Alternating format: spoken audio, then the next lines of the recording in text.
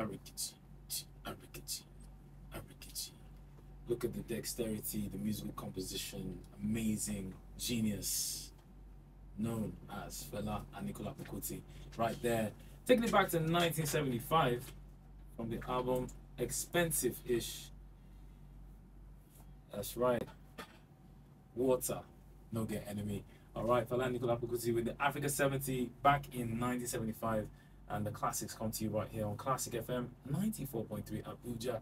We are the only station that plays every song you know. My name is Eteks. It's the classic morning show. All right, we're in for a great time, more great conversation. Tuesday, 26th day of March 2024. And I know I've always claimed to be a Lagos boy. I always brag about how I was in Lagos. This one carrying Lagos on my head. Well, there are people who have bona fide rights. They're original sons of the soil of Lagos, and it's my pleasure because I have a special guest, Nigerian businessman, politician, and of course, he's done amazing things in the realm of tourism. All right, starting back in 1992, and at that point in time, he was actually closely working with our current president, Bola Ahmed Tinubu. All right, at that time he was senator, and that was how the trajectory started. Kept going on, became managing director of the Number Plate Production Authority of State of Lagos. In 2014, he became the special advisor of Central Business District of Lagos to BRF, Babatunde Raji Fashola. Now, that was not all. After that, got into where we're going to be talking about tourism, especially as DG of Nigerian Tourism Development Corporation, and launched Tour Nigeria. Now, having a background in economics and geography, you can see where the locations and everything will blend into financial aspect, how the budgets work for it all. All right, food flavor, One Lagos Fiesta, and so many other festivals around Nigeria, from the Ogidi Ijumu Festival in Kogi and the Osun Osogbo Festival. Ladies and gentlemen, it is my pleasure to welcome Mr. Folorunsho Coker. Good morning to you, sir. Good morning. Very easygoing. He's wearing his white shirt. I'm wearing my white native, so I feel like we're twins, even though he's native and his white. But it's a pleasure to have you here. I've been looking forward to it, and also having come to Abuja and seeing all that you've done. The first thing that comes to mind is, how you forayed into the tourism industry. I think from the little get-togethers we used to have at home as a family, I enjoyed entertaining and some sort of service. I never planned, it never crossed my mind that I would work in tourism, nor for government, even though my late father worked for government. So one thing just led to another. I think my first real thing was a cafe in Lagos, then a nightclub, La Casa in Lagos, then a beach resort, La Casa as well. Then of course La Casa, Brown's Cafe in Ikeja, and things just morphed. I think I'm more known for that private sector hospitality work than working for government. Okay. Certainly, I know I've seen, I know that at some point in time, Matilda Duncan, I've seen, you know her, Matilda Duncan. Who used to be here, yes. So I see her sometimes celebrate you, and I know she's been part of some of the events, and she's always, talking very highly of you. So I was like, which day will you invite me to all of these shindigs? But very, very interesting, because I feel like for leadership, you must show pedigree in certain aspects of, the sector that you're in, maybe in tourism or in business. You've shown that in how you are, very, very vibrant in hospitality, and then it has now translated to government or powers that be, seeing that can translate to how you also serve in that capacity. So for me, I think it's a testament to what you've done well in the business sector that you're in politics now. So the Tour Nigeria is the one I'm curious about. How did this concept start? What led to the creation of Tour Nigeria? Most countries that are that have tourism as their main breadwinner. They always have a slogan: Malaysia truly Asia. Malaysia is truly in Asia. What do they say? Right. Incredible India. Well, Incredible yeah, India. That was just at the top of my head. So we just thought, what is Nigeria's own selling point?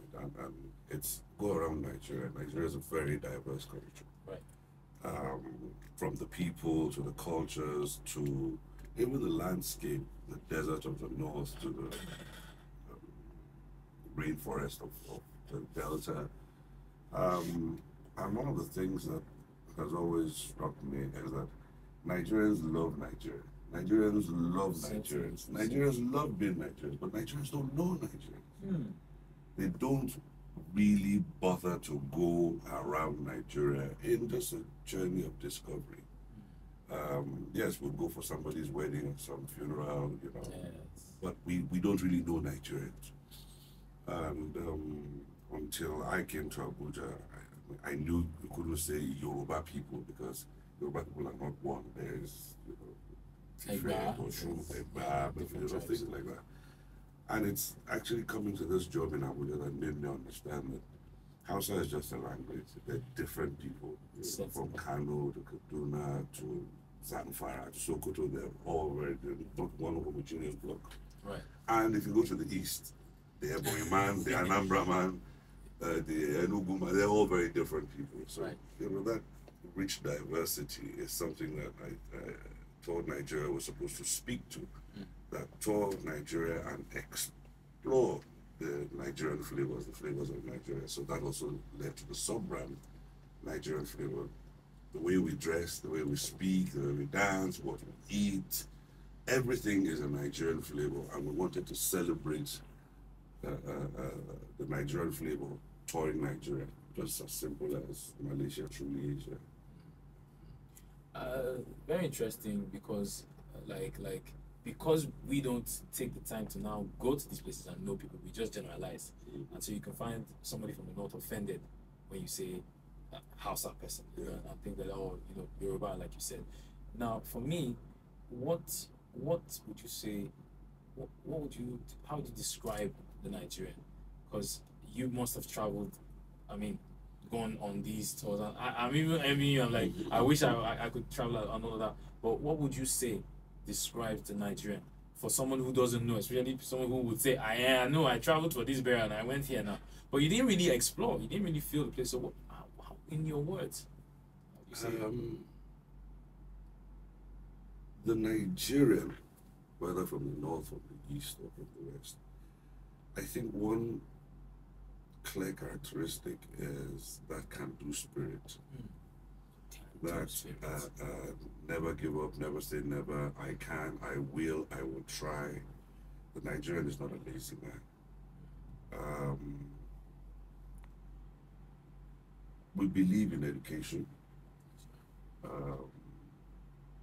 We believe to a greater degree than most other, you know, people I can speak to in terms of self-help and in terms of helping others.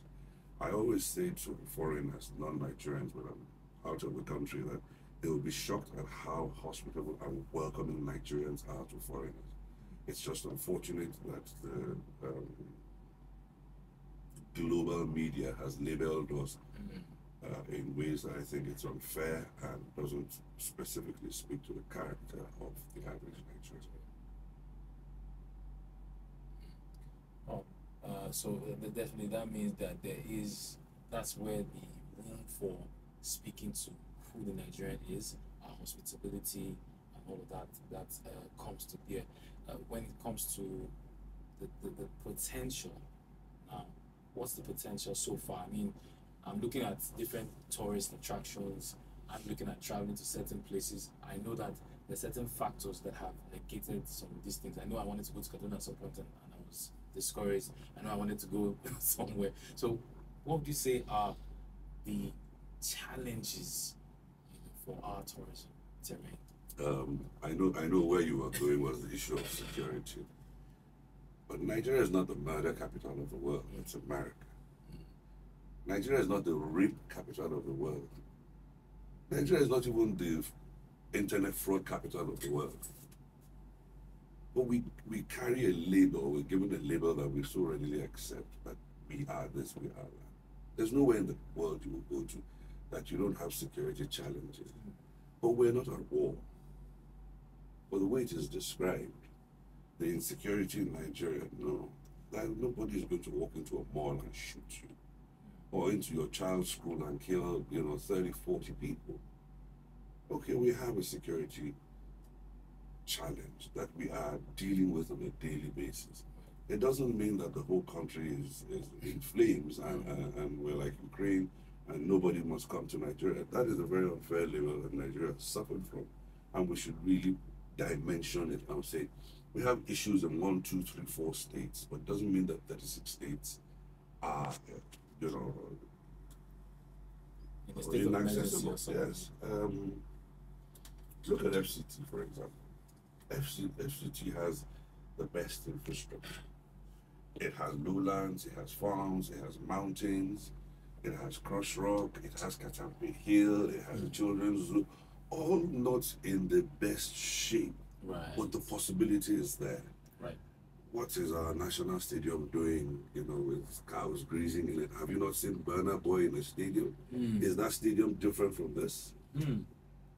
Or Whiskey at the O2, is it different from the Velodrome that we have? We have a lot of infrastructure that is just not deployed to be doing the kind of things it can do and generate the revenues that are possible. Yes.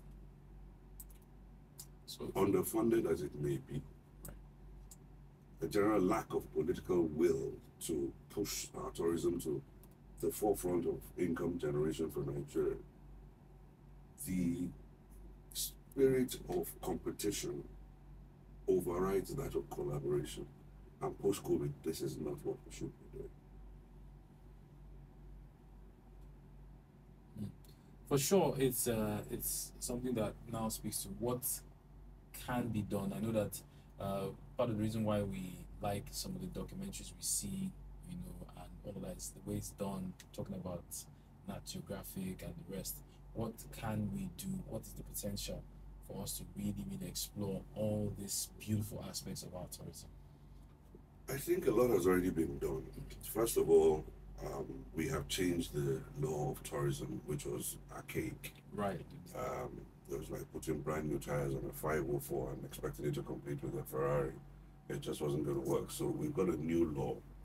We asked for a new ministry. We've got a new ministry. Right. We've got a minister. So we are actually ready for the business of tourism. The business of tourism. Yes. Yeah. What is mitigating against tourism now is the funding. We spend so much on salaries, a bit on running costs. When it comes to the capital development of things like, even in Abuja here, Katampe here, center of Nigeria, Dam, that could be a great water resort, Jabi Lake. Right. What is the point of building houses, residences around Jabi Lake? It's the only water body we really truly have around here. Cross Rock. What infrastructure is there? Some of those little, the children's zoo. Those are little things that are possible in terms of investment for Abuja. Abuja also has a great road network that allows you to hold a function, say at the stadium, where people from Nasarawa, Kaduna, everybody would descend into Abuja and be gone in no time because the road networks are good in terms of getting traffic in and out. Abuja is also government town. At the weekend, government town goes to sleep. But Abuja has developed a new life, a new spirit, that it's a great place for a weekend. Normally I go back to Lagos for the weekend, but now I spend most of my time here in Abuja. So it's vibing. Abuja is vibing, that's for sure. I realized that I needed a little bit more calm and sanity after carrying Lagos on my chest. Lagos boy, we carry ginger, come back. I said, bro, you need to calm down. Your 40s here, you're trying to settle down. So make sure that you're in a saner, more calm town. And Abuja has that. I know that there's certain places that you mentioned that I want to go. I've not even been, and I want to go there. How easily accessible, how affordable as well are these these places? Because I know that some of them might be a factor for some people who want to explore. I know there's Nika Art Gallery. I've heard about the beautiful place, Almat Farms. So how, I don't know if there's any sort of way that is being made to be easily accessible to the Abujarians or the Bujites. Everywhere is pretty accessible here. Even the guys that Niger hikers who go hiking in no hills around Abuja. Everywhere is accessible in Nigeria. I mean, in Abuja, cost. Well, that's a national thing. National factor. I go to the market here at times just to get a feel of what things truly cost. Yes, things are more expensive, but I don't think Abuja is as expensive as Lagos. I think the population pressure just makes everything there crazy. I was speaking to my son the other day, and he was telling me about the prices of drinks in some of the nightclubs he goes to, and I was horrified. Having once owned a nightclub and now hearing these prices, maybe I might go back to that industry. You no longer own one? No business. Oh. I might end up going back to that business because the money seems good. I mean, the potential and everything, and of course, I mean, with the standard of class and excellence with which you did what you did, I mean, Nigerians like quality. They want value for money. They want to even be sure that they're getting more value than they're paying for, but they want to be sure that it's excellent, and they can always say, "I'll pay for this." So, no problem on that ground. Now, what projects? I mean, besides the ones that you mentioned, are there any particular projects? I know you mentioned funding, which is necessary. I think depopulating the roads, making sure we have other transport networks that will probably help tourism. Are there any projects going on maybe to sort of enlighten people, government further on the potential and why it's imperative that in times when we have many things that may not be desired, certain challenges that, putting people down under pressure, this could be a sort of distraction to that. Like, oh, have you been to Alma Farms? Have you seen Nike Art Gallery or the Oshafa Rock? It's somewhere to go. Things like that could just create more awareness for people and kind of just take the edge off. In tour and travel, there's a new T, which is technology. Right. And the days of printing maps and doing billboards and banners are long gone. The soft power of Nigeria is immense, and we have two brands. There's Tour Nigeria, which is on all social media platforms, and there is Nigerian Flavors, which is also on YouTube, Instagram, TikTok, everything. Now, in terms of awareness, people have become increasingly aware of what is available, and it's the digital platforms that have helped achieve that. We do stakeholders engagements all around the 6 geopolitical zones, where we pretty much go and try and explain the marketing of tourism and to listen to the issues of the tourism industry.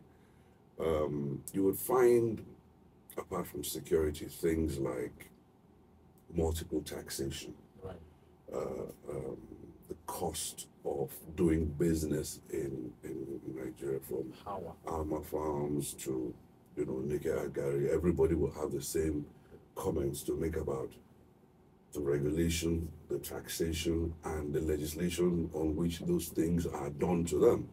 You will find individuals say they pay about 23 taxes. That can't be reasonable. So what we also try to preach is to tell some of the arms of government that if you can't invest in the infrastructure, or you can't invest in the businesses that are ongoing, you can take less from them in terms of taxation, so that they get some positive in terms of returns for their activity.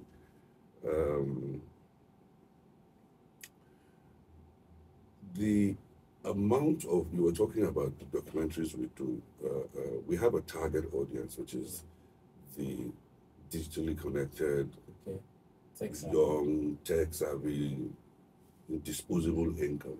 So the people who make those documentaries for us are the same people that Wizkid uses to target individuals and the particular demographics that he wants to catch. So someone like Sheson Oguro of Film Factory does a lot of work for us.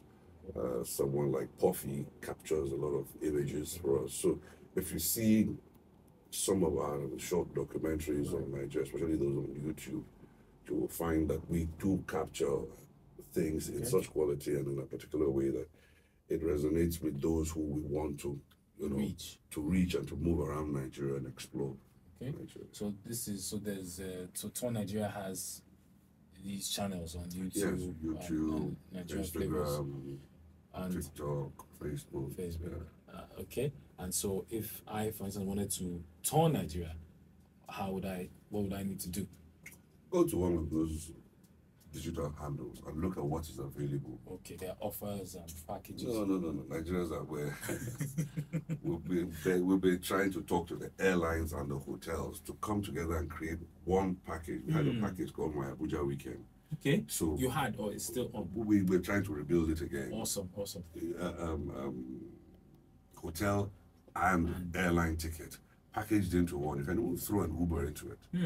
Good. One price for the political tourists that come to Abuja once a week. They spend the weekend, they go away. Or for a weekend, Abuja hotels are empty in the weekend. Aircraft are sitting down on the tarmac, not really doing much business in the weekend. So I'm saying, look, create a package. Right. I don't own assets. I can't create those packages, but I can encourage the hotels and the airlines to come together and IBOM Icon and IBOM Air. Both government-owned, entities. Right. Why can't you give me a weekend in IBOM, in Uyo, on IBOM Air and IBOM Icon playing? Thank you. So, and the culinary delights of Uyo. Yes. If you go there for a weekend, at least you put on a few kilos. And they'll give you some afang and afiaife and all of that. Okay. You know what So it's good to see. I don't know how they're responding to this. I don't know if it's because of the pressures, like you mentioned, that they just have to make profit, they have to stay afloat, or it's just the system. The season of competition is long gone. This is the season of collaboration. So instead of both of you, a hotel and an airline, taking 2 different pages of a newspaper to advertise, why don't you come together, create a package and advertise on one page? Isn't that a greater efficiency for you? That's a brilliant idea. Nobody has taken this on board. I have been harping on it forever. And I've spoken to the associations, I've encouraged everybody to create packages. Everybody just seems to be in this little silo thinking. It's me, it's my hotel, I'm here, that's his airline. People can go and buy his ticket and then come to my hotel. How about coming together? Stronger together. Very well said. So I mean, these are already preempting some of the questions I would have asked about what you suggest: collaboration, not competition. Ideas that combine your services and give value. And I think these are sellable as well, even if you think from the business perspective. So maybe a mindset shift would help some of these business owners. Now, for someone like me who's really interested in traveling, I feel like traveling is the best education. When you visit Kenya or Rwanda, you talk about it's different from when you did all your research on the internet. As much as radio presenters and all of that, we know how to do these things. We learn before we come out there. But if I went there and I talked about the museum, somebody who's been there will say, this guy, you went there. So what would you advise someone who wants to make something of tourism as a business or as a pastime? There isn't really advice. Just look at what's going on. Okay. There are people who run complete tourism companies off social media sites. They harvest photographs of the locations they want to take you to. They will rent a coaster bus and put some water, some drinks, some food, play some music in it. Load the bus up with like-minded people who want to go to, for example, Shobo or Uluborok or whatever it is. The only asset is their telephone. Right. And I don't want to mention any of them, but there are, if you go to Instagram, especially, and Facebook, you will find a lot of digital tourism entrepreneurs who just use the Uber model of I own nothing. But when I bring transportation, hospitality, and entertainment together. There's a company in Lagos called Loving Lagos. They have a van, a bus called Bolekaja. You know the one with Bolekaja with the wooden back, painted, and they take people around Lagos in it. They play good music, they have refreshments, they go from the Oba's Palace to the mosques to the cathedrals. And every time I see people, I see images of it, I find that they are probably like 80% expatriates who are touring Lagos in these buses. So Nigerians have a good entrepreneurial spirit. They just don't see the tourism industry as a business. Now, what is in the tourism business? There's transportation, hospitality, and entertainment. Are you telling me that Airpeace is not a business? Right. It is in the tourism ecosystem. It is. It is. Transport Hotel is not a business. It's in hospitality. And of course, the rich mediums of cultural exchange, the music, the film, the fashion, the food, even our religion, are all tourism assets that have developed, you know, in recent decades that are attractions to Nigeria. Nigeria is difficult to market simply because there's been so much negative. So what we tend to do is market activities that don't speak to those, you know, to that name, but speak to that. I mean, you say something about actresses. They are Nigerian. Our films are Nigerian films. People like Kula Folorunsho and his new movie, amazing. Right. Amazing stuff. There is hope. I know that there is hope, and I do believe that for more of this to be known and spread, there should be probably more collaborations with us, because radio is still an ubiquitous medium in Nigeria today. I know that the internet, social media, a lot of artists will say, we're pushing. Are you marketing? I'm a tourism businessman now. I'm learning right from you, straight up. You know, so we're open to more of those collaborations. I mean, I would have gone the way of saying, so how many collaborations? How many? I don't do that. I talk direct. So we're open to having this kind of collaboration. We have also, like, there's a segment called Mind Your Language on the radio, and we say a word and people have to say what it means in their language, and people love it so much. And I'm like, but it's not nobody's it's just the way you're saying, nobody's going ahead to say, oh yeah, Eteks, we like this, let's do this, let's mix tourism, entertainment and stuff and do something with this. So we're open to having conversations where what you're doing is spread beyond the documentaries, maybe audio and you know, those that can air, and even programs like that, so that people are aware. It's a constant thing, because businesses also understand the value of positioning, branding, and advertising, where you position yourself in the minds of the person, that once they think tourism, they think about this particular brand or who said what. So congratulations to you on all you've done. I mean, I can see the passion as well, and that's what leads you to suggest these things, you know, let's make these council available to people and say, why don't you do this, why don't you do that? And hopefully with more conversations like this, we'll get people on board, because there's a lot of benefit. Maybe they need to make it more accessible or affordable for Nigerians, and then know that since it's business, for the expatriates or the high net worth individuals that can afford it, you can now put different, you know, based on what they can get. But Nigerian, let's know it's our own. You can get this, come in, know about your country, and we'll see how the domestic market is 6 times the international. Exactly.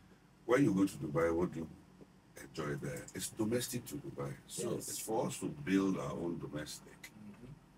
International is just the attachment of an international ticket. That's all.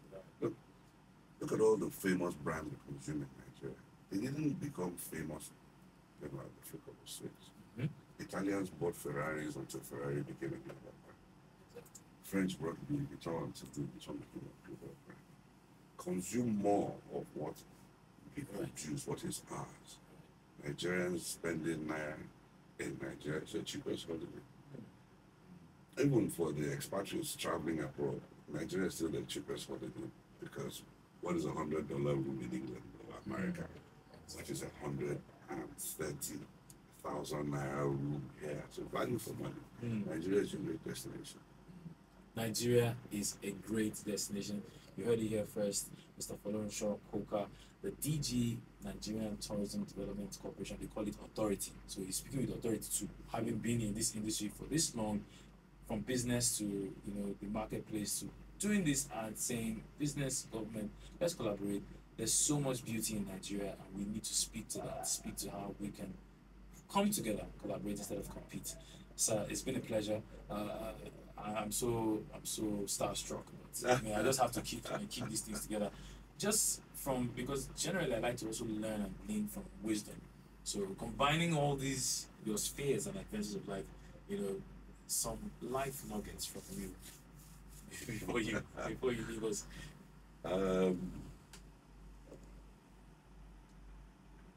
Olongwa. If it's at your beginning or at your end, there's one thing you understand. And I'm not talking of any particular religion. Ilidumari wa.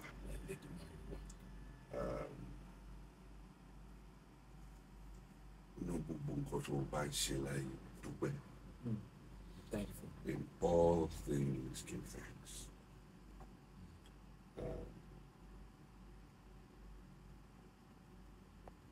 Ìfẹ́, kò sí nǹkan tó ju ìfẹ́ lọ. There's nothing better than that. Wow. So this me, I've taken this one. Olorunwa.